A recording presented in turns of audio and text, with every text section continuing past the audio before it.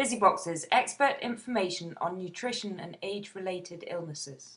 How can I reduce the risk of cardiovascular diseases? We shouldn't really be suffering from, heart attacks, strokes, cardiovascular disease. There are, many countries where that doesn't, really exist. And some of the factors that most reduce risk: number one, increasing your intake of omega-3s. So, for example, if someone eats oily fish twice a week, having had a heart attack, they halve their risk of another heart attack. In Britain, doctors are now advised to give heart attack patients omega-3 supplements on a daily basis. That makes a big difference. One of the biggest differences is actually to eat what's called a low glycemic load diet. And that's a diet that keeps your blood sugar even. And one of the reasons for that is that sugar, when levels of glucose in the blood go high, actually damage the arteries. And thirdly, there are B vitamins called folic acid, B12, B6, that also lower a substance in the blood called homocysteine that damages your arteries. And fourth, antioxidants. So having a diet very high in antioxidants really helps. So whole foods rich in B vitamins, fruits and veg rich in antioxidants, oily fish rich in omega-3s. Eating these kind of foods are going to dramatically cut your risk of heart disease and stroke. How can I lower my blood pressure? High blood pressure happens because the arteries literally constrict. There are muscles around your arteries. And the mineral magnesium relaxes the muscles, as does potassium, while sodium, or salt, increases the pressure. So avoiding salt, having lots of fruit and veg, which is very rich in potassium, as well as magnesium, and supplementing 300 milligrams of magnesium helps to lower blood pressure. But also anything that reduces heart disease risk, such as more B vitamins, more whole foods, more omega-3s, more antioxidants. All of that prevents the damage to the arteries, which also leads to a kind of furring up or narrowing of arteries, which also increases the pressure. What is osteoporosis? Many people, particularly women later in life, their bone mass density decreases. Literally their bones become more porous, which is called osteoporosis. Now, we've been told that since bones are made of calcium and milk contains calcium, the solution is to drink milk. But that's really not consistent, because some of the countries that have the lowest bone mass, the lowest risk of osteoporosis, for example in Africa, have the lowest intake of calcium. And some of the countries with the highest intake of calcium, for example America, who drink a lot of milk, have the highest risk.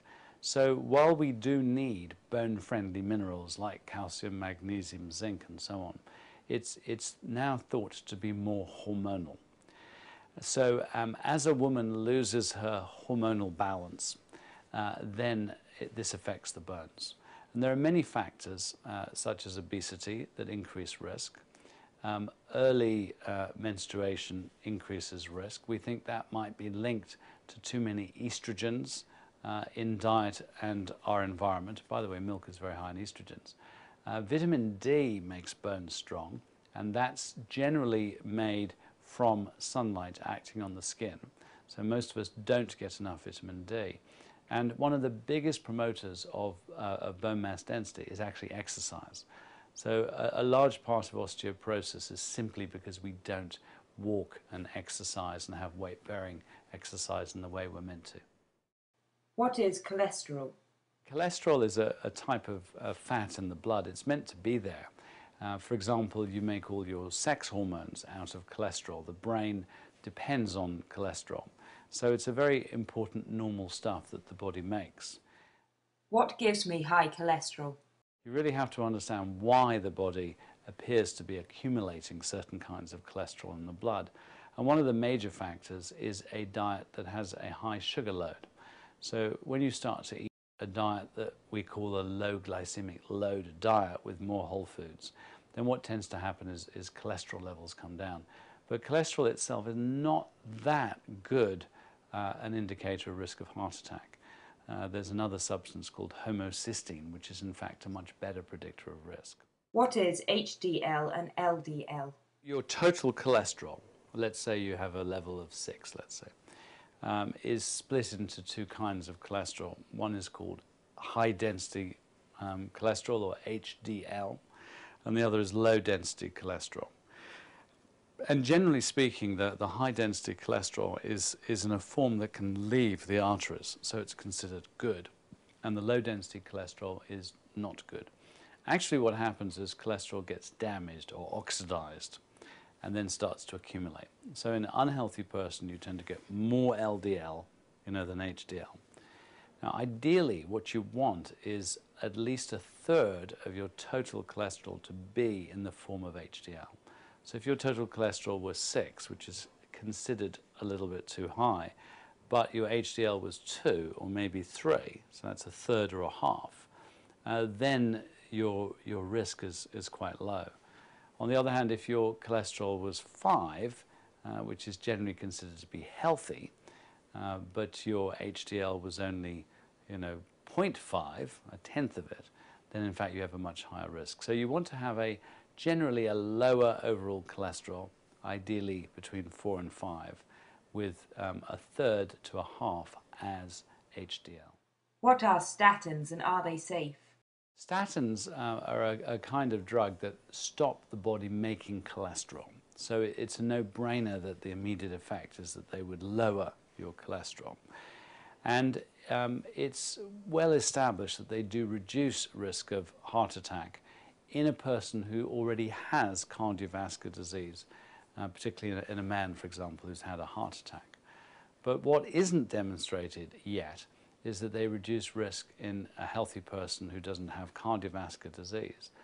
And also the evidence for women who have cardiovascular disease getting the same benefit as men is much, much flimsier. Now, one of the problems with statins is that they also block the body's ability to make something called coenzyme Q10. And that's an antioxidant, and it's very important for heart muscle function.